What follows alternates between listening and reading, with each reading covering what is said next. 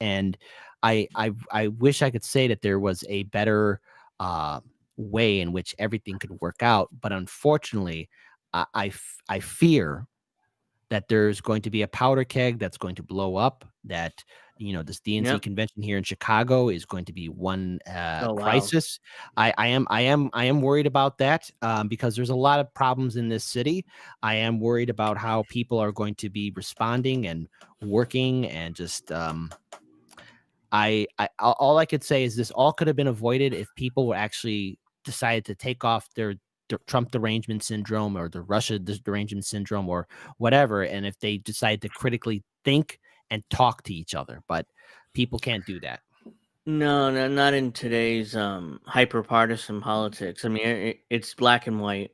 It's team sports politics. It's like, oh, Democrats by definition are right, or Republicans by definition are wrong, and the reverse, for the Republicans. So it's just team sports politics.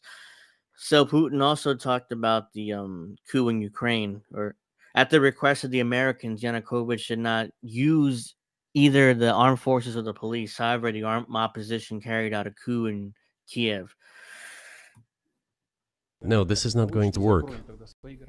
We shall close our borders with Ukraine then. The customs borders, that is.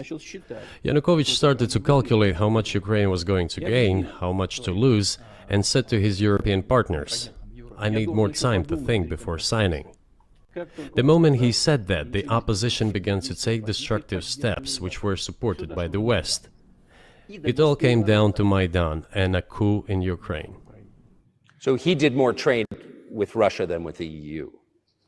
Ukraine did. Of course. It's not even the matter of trade volume, although for the most part it is.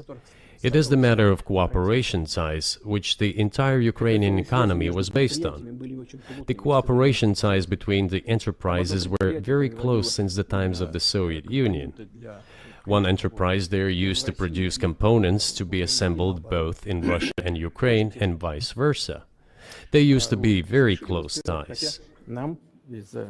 A coup d'etat was committed, although I shall not delve into details now, as I find doing it inappropriate, the US told us. Calm Yanukovych down, and we will calm the opposition. Let the situation unfold in the scenario of a political settlement. We said, all right, agreed, let's do it this way.